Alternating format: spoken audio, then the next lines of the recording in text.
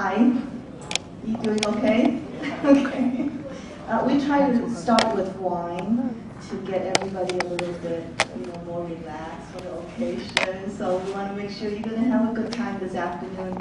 I'm Mabel Tang. I'm the executive director of the Chinese Culture Center. So first of all, I'd like to welcome you to our very, very first dialogue on public space, arts, and community building.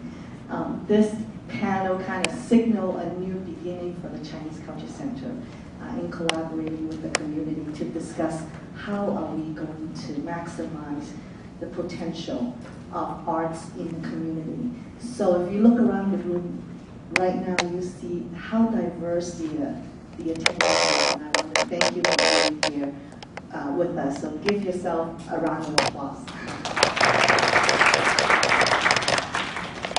We have with us, of course, the artists. We are very proud of their accomplishment, and we are very, very honored to be collaborating with them. So give yourself a round of applause.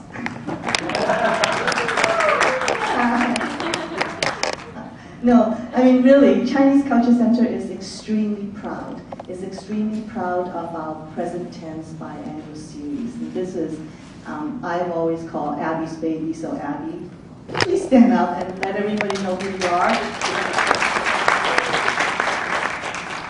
And actually, the person who put a lot of time and thoughts into this is Alan O from Kearney Street Workshop, working with Alan.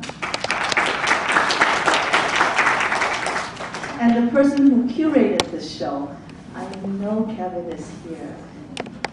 Oh, here, Kevin, stand up. I guess we do a little bit kind of Chinese style, right? So if you've ever been to a Chinese banquet, the whole room will be introduced by the end of the event. That's how we make sure everybody feels participation and feel part of the family. And we really look at this as part of the Chinese Culture Center's family. We have funders here, we have community partners here, we have the art community here, and we thank you for making this dialogue a success. As I mentioned, Present Tense is really a program that signals a new beginning for the work of the Chinese Culture Center. And with this, we are working very hard to become a residential hub, a community hub, and a destination where people can connect to and people can explore and envision progressive Chinese American and Chinese culture and heritage. We are very, very proud of the exhibition and the outcome so far. Anyone want to take a rough guess on how many visitors have looked at the wonderful, beautiful artistic creation of these artists here? I'll take one guess. Nobody want to guess? Oh, yeah? Close. Close.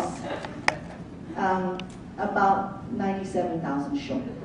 But we're getting there. This is the very first one, and we are going to work harder to get to 100,000. So when we celebrate 100,000, we want to make sure you are back here. Over 3,000 people have come so far, and this is like a really, really successful attendance. For a group of young and budding artists who's going to be famous in a couple of years. And we have given tours to 50 school groups have looked at your artwork, and they are very inspired. They all want to be artists, and that's what we want to do. We want to be a presenter, we want to be a connector, and we also want to be an incubator. So today, just a couple of things. I want to introduce Martin from the Duihua Foundation. Are you here yet?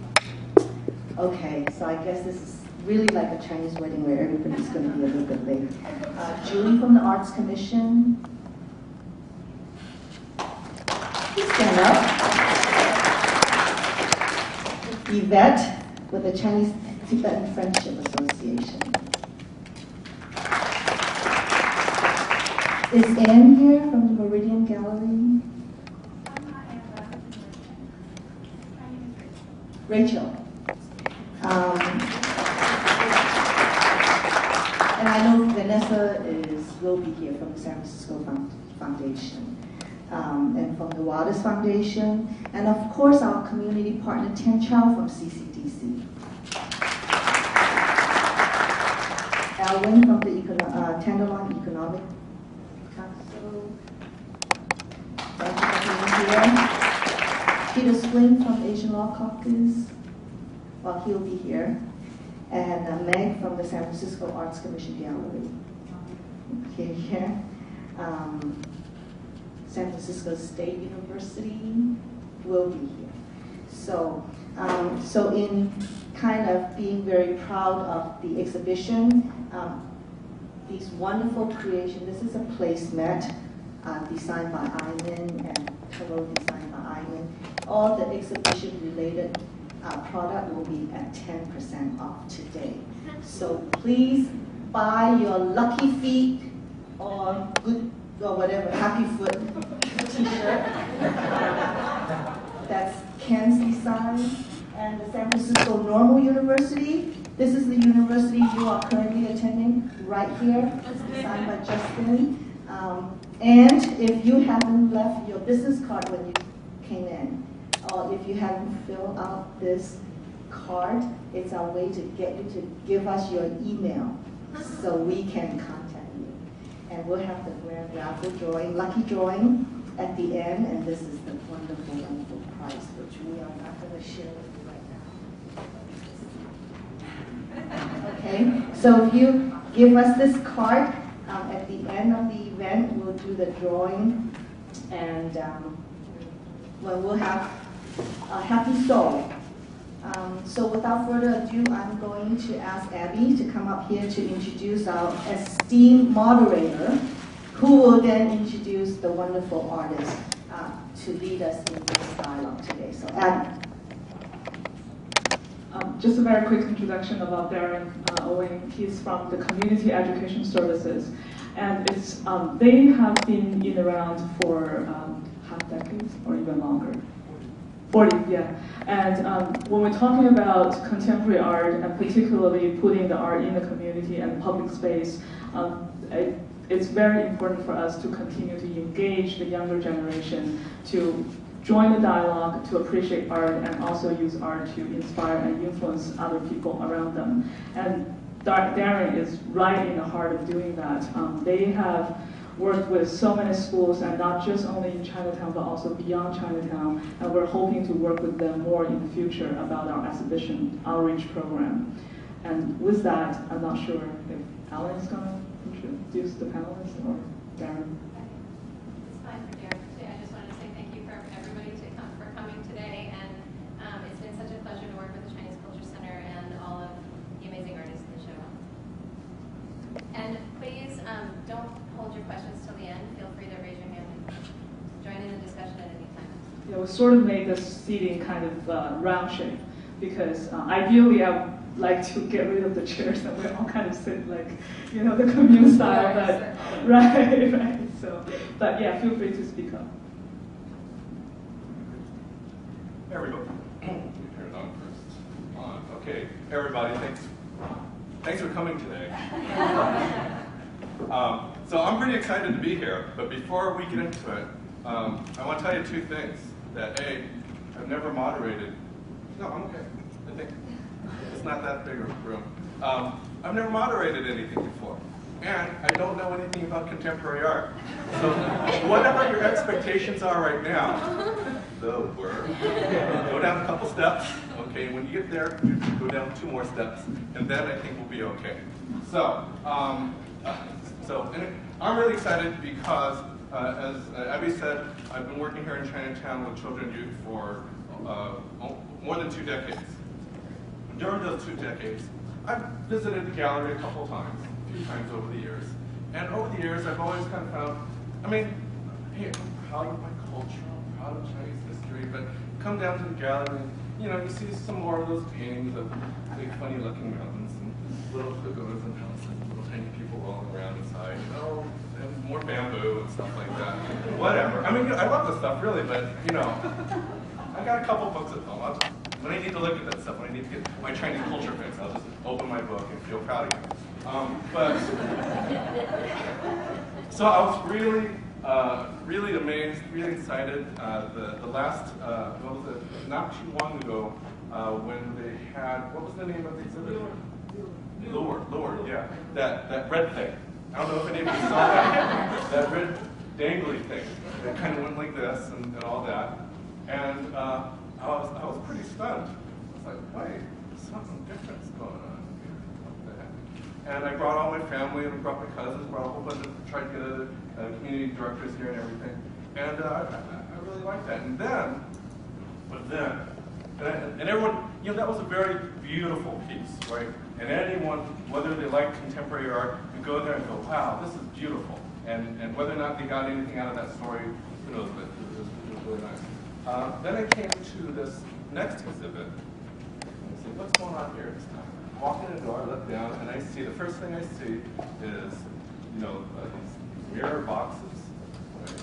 And this purple neon squiggly line on it. And, okay, you guys, it's not a, I'm not sure if I love contemporary art, honestly. You know, so, like sometimes I see contemporary art, I get that, yeah, what?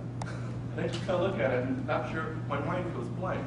And so I looked at it for a while and went, oh, okay, I'm here to see what's exciting and new. And I look down and I see, ooh, squiggly neon light. Now, I don't know too much about contemporary art, but I thought, oh, well, neon. Well, wasn't that like maybe new when I was this tall? Or something that's contemporary, you know? And you know, I've known Mabel for a while, and it's like, oh, Mabel, what's going on here? Fortunately, I had the good fortune of meeting Abby, and Abby explained to me, I need explanations of things, that this squiggly neon light, which I wasn't sure how cutting edge it was. You know, when you think of cutting edge, I know when I saw it, I thought of that squiggly neon light. I thought of those, maybe think of those little practice scissors that kids use, you know, that really can't cut through anything. It's like squiggly neon. What is it? So anyway, Abby finally explained to me that the squiggly neon line, which I was kind of puzzled by, was a representation of the Yangtze River. And did I get that right? Okay, good. and that this is the river that's just been dammed, correct?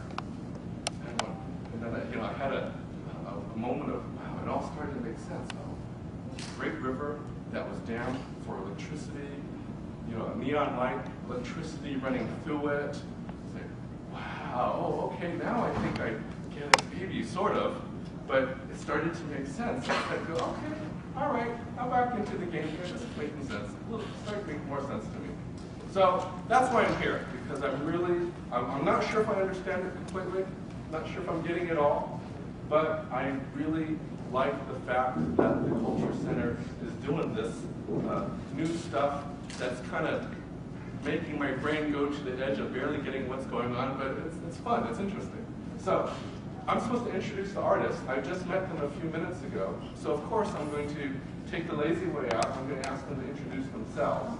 So why don't we just take 1 minute each and kind of talk about, you know, it's sort of all of you, I think, are a good deal younger than me. My generation, it was sort of like we were all supposed to be accountants or doctors. So, okay. In 2 minutes or less, each of you, or 3 or whatever, how on earth did you avoid becoming an accountant or doctor and become an artist? What is going on here? This is a huge violation of our culture and reason for being here on earth. What is that happening? So why don't we start, let's start in the middle, start with Julie. Okay.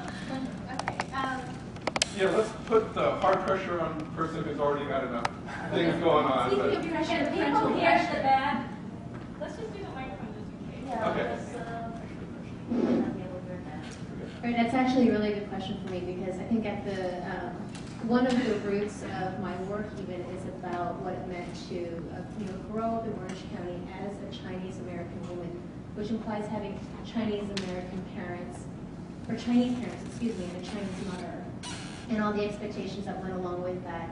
And as you were alluding to, I could have been a doctor, an engineer, perhaps a lawyer, and then my mother decided I should be an international diplomat. So once she got that idea, Now, I think, you know, that I think about it, I feel a little closer to that calling in terms of the way that I look at the capacity of what art can do, which is to think about cross-cultural ideas and how we make sense of it. And my particular interest is, you know, our identity and how we sort of navigate through these things that, you know, these pressures that you talk about, or these, you know, external perceptions that we recognize that other people or outsiders in other communities might perceive of us.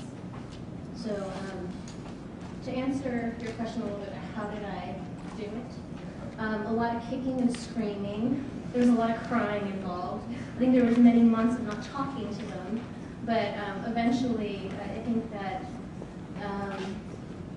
you know, I actually was a teacher at one point, and I think the lesson I most like to pass on to the younger generation, artists or not, is that if you have a calling, you could try to deny it all you want for as long as you want. You're just sort of prolonging the pain and the inevitable. But as soon as you just recognize what it is you need to do, we can all get along better and things can get done a lot more quickly.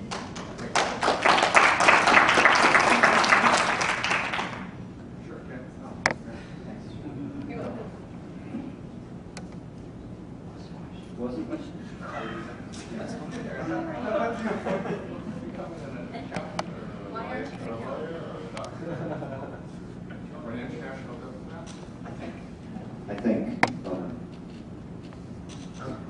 I think my parents should stay out of the problems to deal with. Oh, hi, Ken. Hello. Hi, I'm Ken. Hello. I wish I could, but I think my parents just had problems to deal with other than what I was going to do with my life, so I kind of squeezed on through their criticisms in that sense. And of course, I'm the black sheep of the family, and my mom's the last thing. One of the days I'm going to make something pretty that she can put on her walls, but I think mostly it was just they let me gain me free reign, I suppose.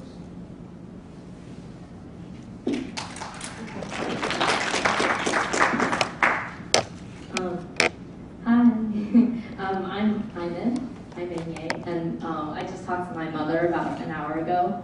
She still wants me to be a doctor. Like, and I should preface that today is my birthday, and I'm doing a panel discussion, and my mother was still like, you know, the dentistry school at UCSF is like super amazing, and you should consider using your hands for drilling teeth. But my advice would be to find a way to pay for it, and never ask them for any money. And there's nothing they can do because I'm more independent than all my other cousins that have $100,000 a year jobs. So I maintain that's the #1 thing. And I also think it's ironic because she's always asking me. She always thinks that her daughter turned out to be the most American, the least Chinese daughter she had, but. Then she probably shouldn't have put me in Chinese school when I was 5 and sized me up for those calligraphy classes and the paper cutting classes and got me all addicted to cutting things over and over and over again. And I think the irony of all of it is I think I've been more vocal and done more of given more of myself and made more of an impact to redefining what being Chinese and being Chinese American is than all my engineer and investment bankers and doctor cousins could ever do. So I think it worked, but she's a hard one.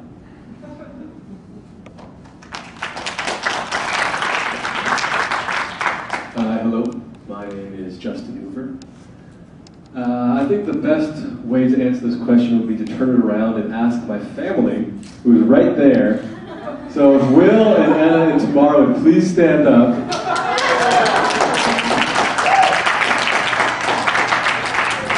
And so I can ask you, actually I'll come out, this will be fun.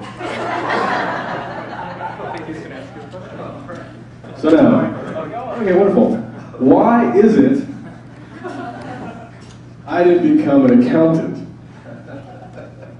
As much as your mother This is Will Hoover. Mike, here. Yeah, as much as your mother wished that you had. Wasn't she going to send you to business school? That's true. Well, you did get one degree. You got your master's in international policy, which was kind of the direction that your mother wanted you to go. But I recall you asking me once you got that degree, you said you would consider working for a year or two and then maybe going for an MFA. And the advice I gave you is, if you really want the MFA, you better do it now. Because if you wait a couple of years, you'll never do it, and you'll regret it. So. Okay, I guess my mother has something to say on that topic. Anna? Well, just to make it very simple, I woke up this morning at 6 o'clock, and I was actually Googling. I was finding all of these wonderful museums, and I thought, well, you know, whether he's going to be an artist or should he be the director, you know, of the museum. Okay, all right, thank you. So, anyway, so I'm Chinese mothers are always the same. All right, so here's, I guess, the issue. I guess when I was in school, my teacher once asked me, like, why are you here too? You know, why are you in school? And I didn't really have an answer.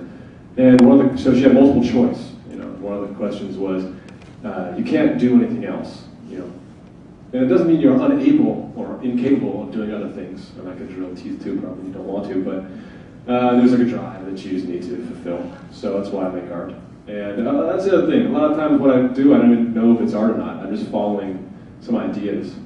And for some reason they have a manifestation in something physical or, you know, some sort of situation. And it's just about speaking the language and framing it right, and knowing how to take what you do and what you think and frame it, not physically put it in a frame, but, you know, build context around it that can investigate certain issues or questions. So that's why I'm here. Great, thanks very much for that. And we'll do some more introductions, but just to be clear, Ken did the display art, the window art. I just call it the basketball window or the tennis shoe window. Julie did art down at the window of the Asian Law Caucus, which you called final application something something or other, right? Ayman, did I get that right? Yes, yes. Ayman, you're doing the window that's just on the next block with the sort of the objects that are wrapped in that kind of greenish paper that you often see in sort of import items from China. Oh, thank you. And Justin, you would have to go to a gallery, and Justin has a video, which demonstrates the extremely important work of the San Francisco Normal University English classes. Oh, it's also on Clay Street. Wow. Okay, perfect. So everywhere, great. And now two more people I want to introduce are Vivian and Elvin. Vivian is from Chinatown Community Development Center, and Elvin is from the Tenderloin Economic Development Center. Okay, that was easy. All right, so why don't you know, it's sort of the same question can apply to you as well, which is, you know, it's not, I know from my standpoint as well, you know, it's not often that parents dream about their kids becoming community workers. So how did you guys wind up with this? And why don't you start?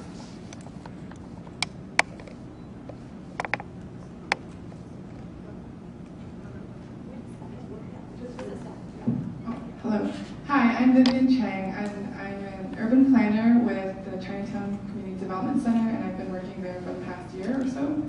And this little background, my mother wanted me to become a nurse, and she tried really hard to me to go down some path like that, but I ended up doing environmental planning, and now I'm in economic development and transportation planning for the Chinatown community. And I can just say that it's been a long journey, but I'm just really glad that my parents are really excited about the work that I do, because it does impact our Chinese community, and it's been really encouraging to involve them in some of the work I do.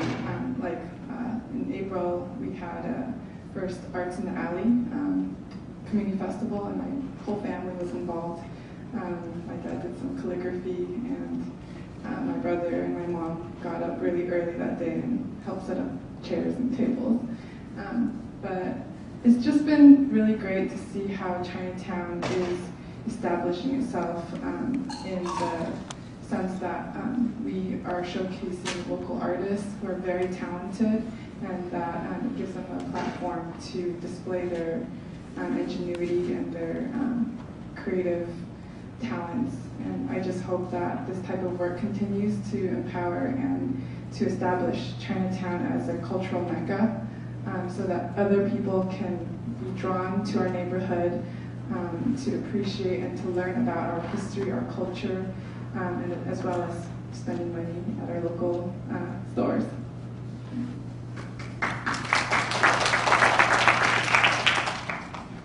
Hello everyone. First, thank you for the invitation to join the wonderful panel on this great event today. My name is Elvin. I'm the Executive Director of the Tenderloin Economic Development Project. I'm a bit of an oddball in terms of the panel. I'm from Puerto Rican ancestry, and I'm also, despite my appearance, I'm a pretty old guy. I think I have more gray hairs than you do, so even though you said you were the oldest one, I think I might have you on that. My work currently, what I've been doing for many years now, is community development work, and I've worked with a number of communities, different cities throughout the United States, trying to find ways to facilitate community development where everyone comes along for the ride. Some foundations like to call it equitable community development. And one of the ways that I've been working on doing that, accomplishing that, is utilizing the arts to improve neighborhoods and improve communities. That's my area of focus right now in the Tenderloin, and as our conversation continues today, I'll be happy to share my experience with you. Thank you. Thanks. Okay, well, I have a whole bunch of questions prepared, but before I start in, just let me check. Anybody have any questions yet that you want to ask any of the artists or any of the people over here? Anything yet? Okay. Well, I had one question for Iman. Hello, Iman. Surprise. You guys are going to really enjoy today. You talked about having impact that your project has sort of impact on the community by, let's see, through, and can you talk about what that has felt like? Like a phrase I've heard before, sometimes we talk about the community work as well. This idea of sometimes leaving the community to serve the community, being, like you said, almost like not, in a sense, following a different set of expectations, a different calling, and yet that seems in many ways very different than what the expectations were, and yet still being very involved in trying to promote or serve the community. Can you talk a little bit more about what that's felt like?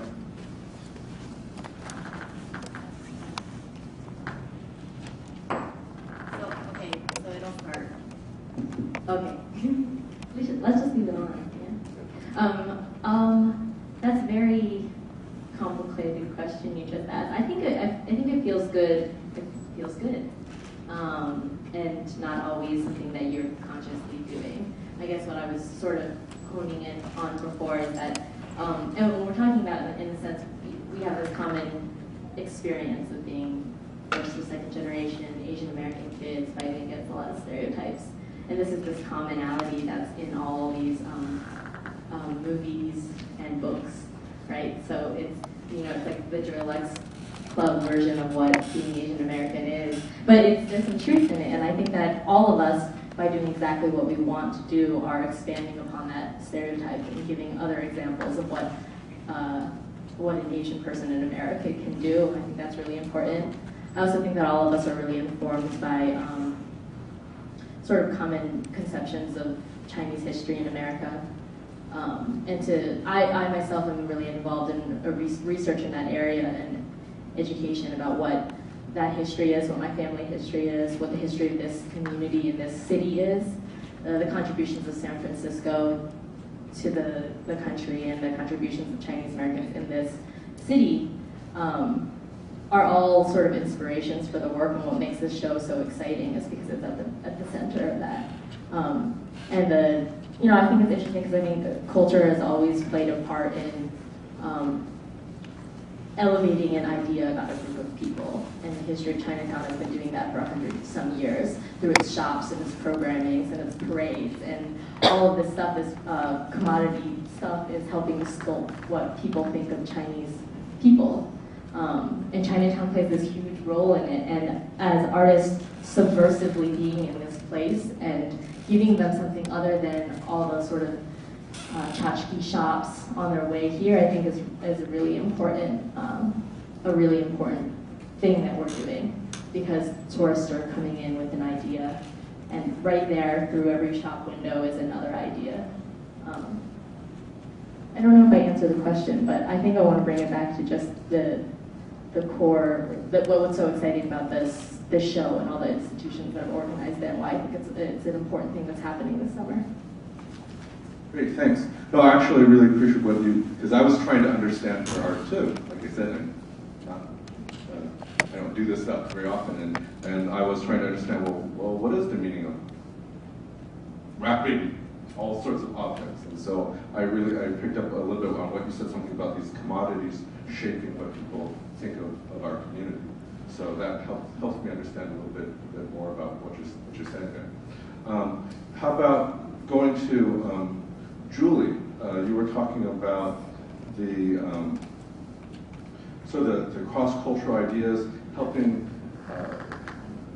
the external perceptions that people have of a community. So I think that that's a really interesting concept. So here we are in Chinatown, and it seems to me that your art is aimed toward people outside of Chinatown and how they perceive Chinese culture. So can you talk about that juxtaposition? Or let me put it bluntly, why not have your art, if we could get it down at the B of A Center or in some other place outside of China. Here we are in Chinatown, and you're trying to negotiate, I think the word you were using is negotiating external perception. So why are we doing this in Chinatown? I think that's one of the reasons why I was actually at first a little cautious maybe about this project, because I really, in a way, have been an outsider commenting on these things that have been aggravating to me or frustrating to me. And I never really thought of myself as an insider of the Chinese culture. And so to actually put myself in the very center of the thing that is sort of the greatest manifestation of the ideas that I've struggled against growing up in my journey towards trying to make sense of who I am. There was definitely a tension there. And in the end, it was coming home and coming full circle. Very much in the way that, when I first started this body of work, I drew from this idea of the commodification of culture. And where else do you find those perfect, iconic representations of Chinese culture than in Chinatown? And if you think about it, as you were saying, as you're walking down Grant Street, those shops aren't marketing things that real Chinese people use. They're things that are created to, they're created because as Chinese people, we think that's what Westerners want from us, right? And in that way, I think that existence of this conflation, and we no longer know what is real, what's a true representation, what is a response, and that's where it gets interesting. And I think to answer your question, to bring it back to that, to place these patterns that I've created and manipulated over years, and there's definitely an integration of my personal history as well as these very external representations of East and West, to actually have that back in Chinatown, at the Asian Law Caucus window front. It's a surprising place for it to be, and I think it still remains to be seen exactly what it means. I think these are the kinds of reasons why projects like this that force us outside where we normally show work or where we're normally comfortable. It's really good for the artists too, because we're learning also in these challenges. Thanks. And then if I could continue a question with you. I don't know how many of you got to see her art down at the Asian Law Caucus. And some of the work, there's like, it's a lot of, I'm not sure how to say it, but anyway, it's, anyway, there's a silhouette there. There's a silhouette of a woman in high heels. And when you said commodification, you said commodification culture. And I saw that image, and to me that kind of makes me think of the commodification of women. And so anyway, talk about that image. I have to say, I looked at it and went, wonder what she's up to with that. Okay, so one of the themes that you'll continue to hear me talk about are these stereotypes. One of them being this idea or the exoticization of the Asian woman. So are we intended to be good daughters? Are we intended to be mail order brides? Those silhouettes were actually taken from Reagan Louie's photographic series that he did for the SF MoMA a few years ago now, that I was really impacted by, because they embody that tension between what is grotesque and what is beautiful simultaneously. And that, I think that is an aesthetic that I've continued to be drawn to. So those are silhouettes of some prostitutes that he took when he did a series of photographs documenting the Asian sex industry. And so those girls, those dancers, do come up in my work. So for those of you who haven't seen it and might not know my work, I look at, I use turn of the century pattern work as a way to sort of set this format, visual format, to talk about things that are a little bit more social or personal. So I take images that are familiar and even sexy in a design sense, but then we'll hide things that don't belong there. So that's why, as you look at this pattern that may seem like, oh, I might have seen that on some bed sheets at Macy's, you may not have expected the prostitute hanging out as well. Thank you. And Justin, so if I can move it on to Justin, we'll come back to all these different issues. That was really interesting, thanks. Justin, I've enjoyed your video, and could you explain what this is coming from? I know when I see it, I get the sense that you are, I have to say when I've seen it, I have felt amused. That's not necessarily a really deep emotion or feeling, but I have felt some amusement at your video. I've thought about, that looks like some of these videos I've seen in Chinatown. So just talk about what your were, and I hear what you said earlier, that sometimes you create things you're not even sure if it's art, you're just moved to create something. Now that's been created, it's been up there, you've had some time to think about it. I know sometimes the process of creating art, you're just kind of creating it and going. What meaning have you found in it so far? Can you talk about why at all it came to you to do that video? Thank you. Excuse me. Well, okay, yeah, you do see those videos a lot in Chinatown. And I guess I was walking down the street one day in Chinatown, and